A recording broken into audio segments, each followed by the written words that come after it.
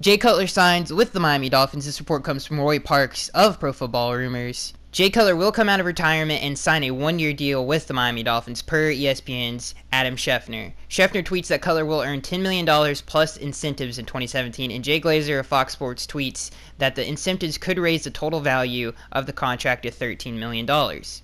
Ian Rappaport of NFL.com was the first to tweet that Cutler was leaning towards returning to the field. Rappaport also tweeted that Cutler would not return unless Ryan Tannehill was expected to miss a significant amount of time, so this move essentially confirms that Tannehill will need surgery, as Mike Garofalo of NFL.com suggests. We heard earlier this morning that the Dolphins brass expected a resolution to the Cutler flirtation as soon as today, and that turned out to be the case.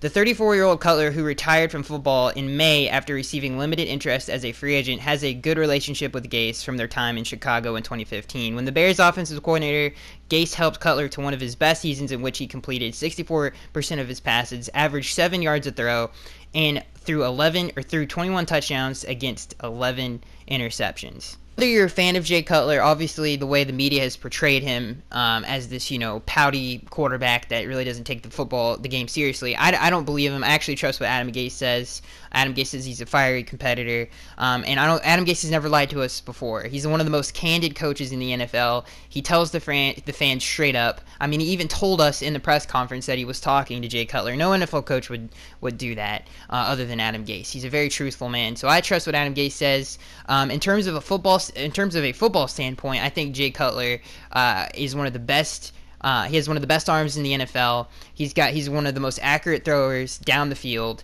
I think this is by far his most talented team that he's ever been on. When you consider the receivers that he's going to be playing with Devontae Parker, with Kenny Stills, and with Juice Landry. This man threw 30 touchdowns with receivers like Kevin Knox and Devin Hester. That was before Brandon Marshall got on the football team. This team is way more talented than any of his teams that he had in Chicago, I believe. He's a really good red zone quarterback. His red zone numbers are above average, and I think he's going to be able to stretch the field with Adam Gase. Obviously, Adam Gase gave him one of his best seasons, so he's going to come in.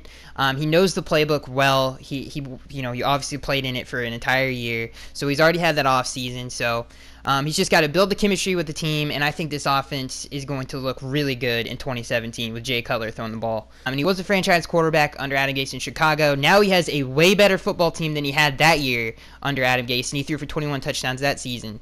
I would expect even greater results this upcoming season with the football team that we're going to have surrounding him. Interestingly enough, the Miami Dolphins have a rich history when it comes to backup quarterbacks. Obviously, when Bob Greasy broke his leg and Earl Morrall had to step up and then led us to the Super Bowl. And then obviously when the most recent one, when Tannehill went down and Matt Moore stepped up and then led us to the playoffs. So the Dolphins have an interesting, weird, quirky history when it comes to backup quarterbacks. It always works out for us. And I think what people need to remember is who's coaching this football team.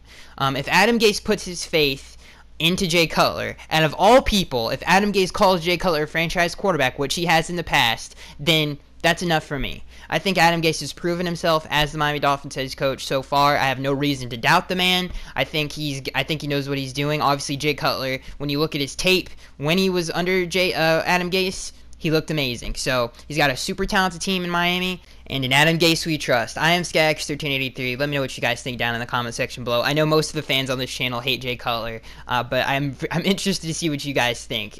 Predict his stats down in the comment section below. I want to hear what you guys think he's going to throw for this upcoming season. And I am Skyx1383, and I'll see you guys in the next one.